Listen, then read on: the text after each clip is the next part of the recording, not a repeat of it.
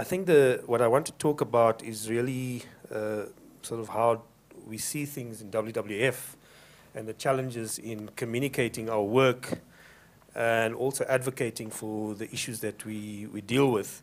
But I want to start off first by saying that my impression of climate change issues is like talking about an imaginary, it's an imaginary conversation, because often it's like having a conversation about aliens and what would happen if aliens were to land on the planet and what would the world look like. So, I mean, I think sometimes the conversation tends to remain there, because I think the reason why I mention that, because a conversation about aliens is quite interesting, actually, because people like fantasizing about it. And I suppose if I can summarize, I think a little bit of the media coverage and the debates that go on about climate change are a bit like that conversation about aliens and what would happen to the world if they were to dominate the world.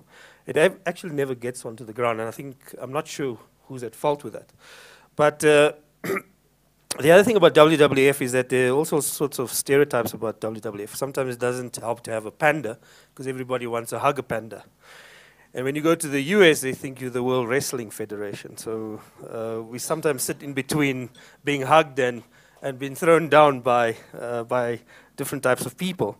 But actually, in the last 3 years, since I've been there, because there's been lots of new sort of leadership in WWF, we were, if you want, very embedded with business, so everybody thought we were pro-business. And I was, to my dismay, very surprised that WWF never worked with government, neither did have very active roots in broader civil society, particularly the environmental justice groups, and then also with labor.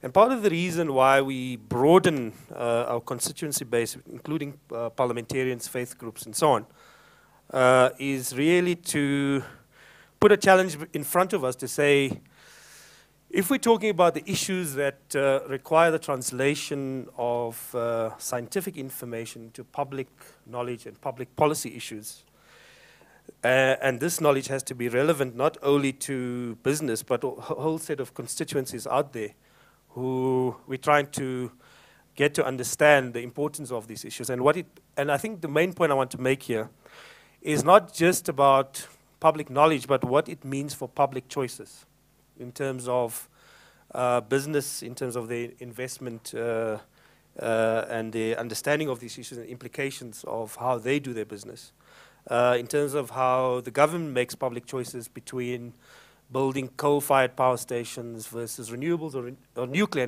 and its impact on the South African economy. And that affects not just business, but also affects ordinary citizens and workers.